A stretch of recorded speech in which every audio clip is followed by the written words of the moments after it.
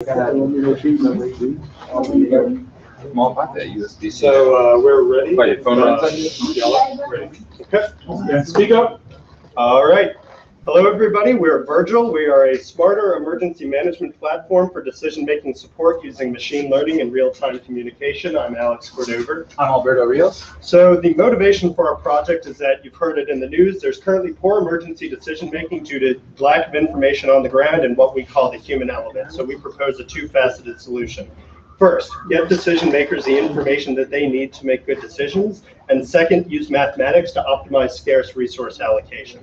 We hacked on three sponsor technologies: Telestacks, Telnix, and Fax.io. We'll go through kind of their contributions to each of the to our project. Other core technologies: we built out a custom API to support each of the three sponsored technologies, and this is a Docker Compose based deployment, so it's immediately scalable.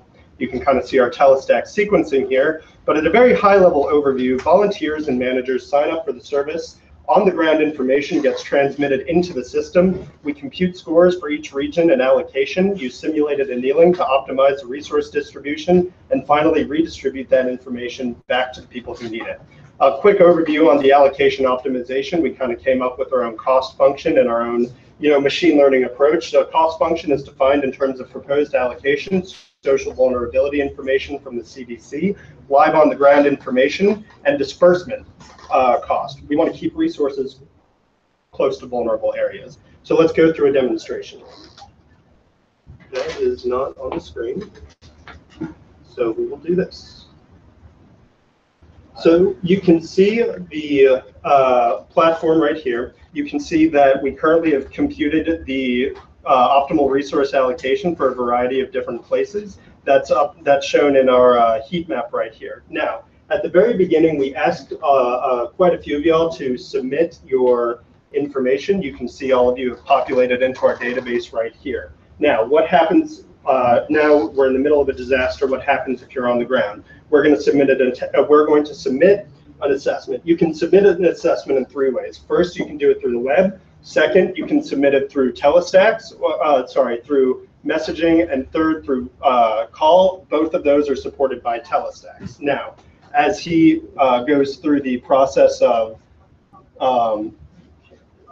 yeah, I just sent that latest text right now. This latest text right here is from him, Alberto Rios. You can see the timestamp right here.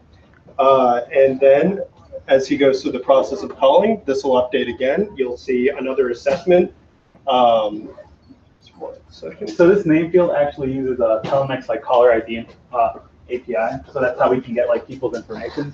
Not everyone has caller ID enabled, but I obviously do. So you can see voice and SMS have populated. That gives us more information with which to optimize our resource allocation. So now that we've submitted an assessment, we are currently running a cron job to kind of optimize this on the fly. So one of the good things about simulated annealing is that it'll optimize on the fly. We get continuous updates of resource allocations. And so as more people give us more information, we can be more sure about what the best place to put the resources put the resources are. So now let's say that we've just had at some point in this, since it's running on a 2-minute cycle, we have updated these resource allocations. We're going to send out a blast through email, fax, phone, and text. Fax particularly because we're working with governments, and we all know what governments are like. So we're going to send out a blast, and so now all of our judges and people that we ask for information should be getting stuff right now. Yep. And so while that happens, you should all be checking your phones. You got a phone call? We can just get them. That's an email right there. That's a text right there. Yep.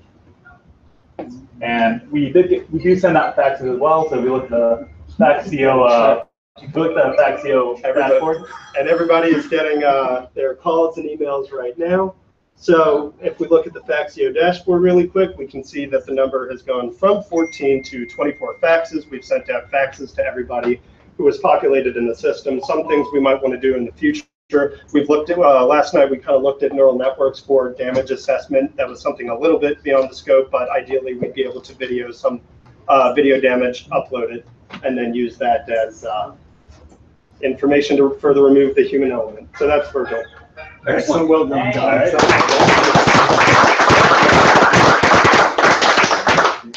Questions, comments? Where do you see this, being, would this be something like a crowdsource type thing, an open, where you have it on the internet where everybody could go? Right. So we were playing around with that idea kind of in our heads. On the one hand, we want to keep the information as high quality as possible, so maybe limit it specifically to emergency managers. But on the other hand, crowdsourced information is so valuable at this point. I feel like that could also be useful with the right registration. I got my boat and it's right here, yeah. right? Okay. Right. The one thing we were worried about is everybody's going to see their situation as kind of worse than somebody else's, and so the more trained a response is, which is why we were interested in using neural networks for direct damage assessment, remove the human element further, but we just want to make sure we're getting high quality information to do the optimizations. Yeah, my house is flooding, it's every 3 inches or 8 feet, right? Right. Okay. Any other questions? Yeah, if you were to continue with this, you guys talked through how you might approach filtering the alerts in order to relevant people and Right. So spamming and also right. Obviously, blah, blah, blah. not everybody has a fax. Not everybody wants emails. So in the registration, you should be able to choose how you receive your alerts and go back and. Oh, sure. Sorry, but I mean, even in terms of, for example, that volunteers are broken up into teams. Oh, and right. I understand what you're saying. bringing So, in, ideally, we would want to use geolocation information to send targeted updates to people who are on the ground in that area. That's actually why we asked people to put in their zip code.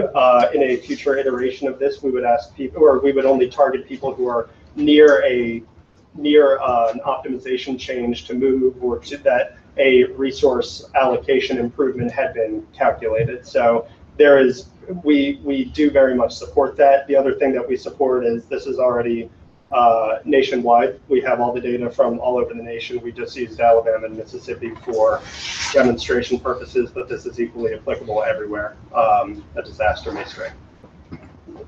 Sorry, I was filming and doing 6 things at once. What's the time frame on the real-time communication as far as lag or anything for? So you saw the fields populate as soon as he made the call in the text. You saw people get the update almost as soon as we hit the update field. The only thing that takes a little bit longer is the actual simulated annealing process, but as long as that's on a central server, which it is, it's behind a custom API right now. As long as that's in a central server, it won't take more than a couple of seconds, and then that allocation gets distributed to the people who, or the information about the allocation gets distributed to the people who need it, who need to make decisions, etc. Thank you.